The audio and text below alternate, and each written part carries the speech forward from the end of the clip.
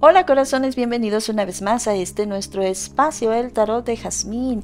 Yo soy Jazmín y antes que nada quiero agradecerles por el apoyo que le dan a este espacio día con día, muchas gracias. También para las personas que me preguntan acerca de mis consultas personalizadas y privadas, pueden escribirme a cualquiera de mis redes sociales que les estaré dejando aquí en el video. Bien corazones, el día de hoy vamos a tocar otro caso que me fue solicitado por una amiga de la madre de este chico, quien nos proporcionó información acerca de este caso. Estamos hablando de la desaparición de Elisandro Onofre Vega, un chico de apenas 23 años en ese momento, quien desapareció en Xonacatlán, Estado de México. Lo que se sabe es que Sandro, como le decía de cariño su familia, salió el 5 de marzo del 2021 a dar una vuelta por el centro de Xonacatlán y su hermana le llamó para decirle que lo esperaba para comer juntos.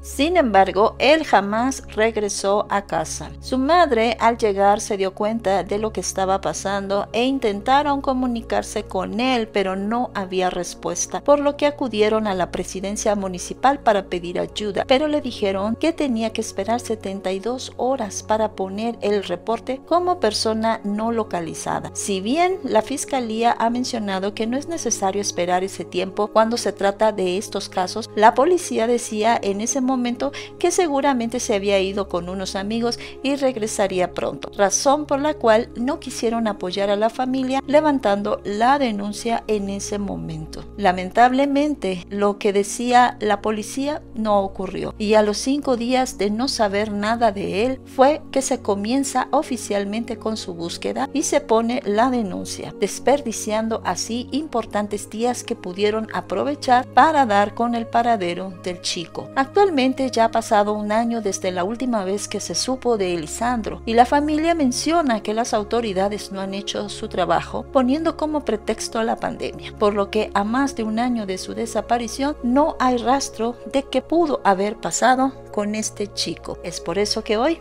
aquí en el tarot de Jazmín vamos a conocer la verdad acerca del caso Elisandro Onofre Vega. Antes de continuar, quiero invitarte a que le des me gusta a mi página de Facebook y también seguir. Y te asegures de tener las campanitas activadas para que te enteres cuando estoy subiendo un nuevo video. Además te invito a que te suscribas a mi canal de YouTube y le des a la campanita y así te avise cuando suba un nuevo video.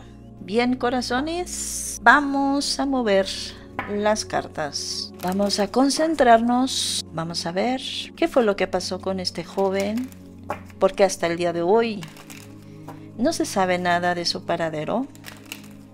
Y si en verdad las autoridades, ya que pasó un poco la pandemia, están trabajando en buscarlo o no están haciendo nada. Vamos a concentrarnos, es bien importante estar relajados, concentrados siempre, para que el tarot nos responda cuando es una persona desaparecida y que no puede estar presente en la lectura y tampoco pues nos está dando autorización para consultar su vida. Entonces por eso tenemos que estar como más relajados, más tranquilos. Venga. Bueno, la primera línea no me gusta mucho, miren.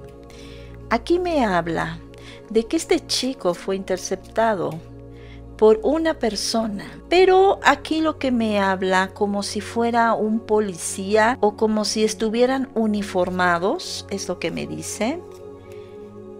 Aquí me dice que este chico fue como asaltado. Ya ven que luego les paran el alto y los revisan y todo. Entonces siento yo que aquí las cosas, pues el chico pues no le gustó lo que estaba pasando, le dio miedo, se asustó y entonces también como que ellos rebasaron ese límite y a lo mejor le quisieron quitar su teléfono, pues el dinero que llevaba. Entonces aquí las cosas es cuando se salen de control. Aquí yo veo que le dan su levantón, como que lo subieron a la camioneta o al carro que venían, pero a mí me marca como que son policías de la zona. Sería interesante que la familia investigara quiénes estaban haciendo rondines un año atrás. Sé que es difícil, pero todo está en bitácora. todo esto está en bitácora, qué policía, qué patrulla, quiénes estaban en la zona donde más o menos él desapareció. Y este chico, pues desafortunadamente, pues se topó con esta gente. Aquí me dice, fue, como yo les dije, fue levantado, que es lo que yo vi acá arriba, pero acá me está mostrando de nuevo, fue levantado con lujo de violencia, lo subieron y lo esposaron, o como que no pudo, como que veo que él no podía moverse, ni defenderse, ni hablar, ni nada. Fíjense otra vez, aquí me marca la justicia, ¿no? Entonces, acá como estoy viendo al diablo, entonces acá me está confirmando que es como la policía. A veces son policías clonados, pero siento yo que sí son policías y son de esos que no son tan buenos. Entonces al marcarle el alto al chavo, como que lo revisaron y como que empezaron a rebasar ese límite, y el chico quiso como defenderse de alguna manera. Y entonces es aquí donde le dan, él levantó, lo levantan, se lo llevan. Fíjense, yo desafortunadamente a este chico no lo estoy viendo vivo, ¿sí? Yo no lo veo vivo, ¿va? Aquí me lo muestra. A mí me dice que ya trascendió. De hecho, siento que la familia ya lo está soñando. Siento que ahí alguien de la familia, puede ser hermanas, mamá, papá o todos, ya lo están soñando, porque él me dice que está en contacto con la familia. Es la única manera, porque ya no hay un cuerpo, ellos ya no lo pueden ver. Entonces, aquí nada más hay que seguir buscándolo, pero en colectivos. Aquí tenemos que como que cambiar la forma en que lo están buscando, porque lo están buscando vivo. Van a las autoridades y preguntan por él, qué es lo que está pasando con su investigación, y ellos no dicen nada porque no están haciendo nada. Entonces, lo que también preguntamos al principio, ¿se acuerdan que dije? Vamos a ver si también las autoridades lo están buscando, y pues no veo que lo estén buscando por ningún lado. Entonces la familia tiene que hacer un colectivo, o pues como que agregarse a colectivos de búsqueda. Desconozco si en ese lugar los hay, pero es momento de que empiecen a unirse, y no creo que sea el único desaparecido. Entonces aquí sí tenemos que empezar a buscar, pero como que ya de otra manera. Es aquí el consejo de los arcanos, darle la vuelta a todo esto y empezarlo a buscar de otra manera. También semefos, ¿sí? Aquí a mí me muestra como que lo sacaron unos 40 minutos.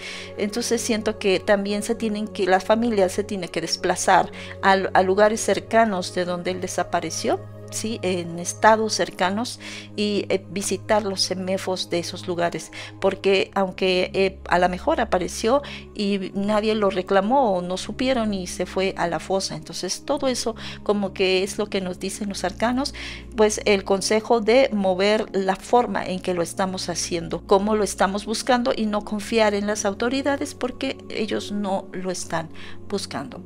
Sí me lo marca ya con Dios, me lo marca en la luz, me lo marca bien, en paz. Bueno, mis amores, muchísimas gracias. No son buenas noticias, pero como todos saben, es parte de la vida. Gracias por estar aquí, gracias por ver mis videos. No olvides en suscribirte a mi canal y tocar esa campanita para que te enteres cuando yo estoy subiendo un video nuevo. Ya regreso pronto, corazones.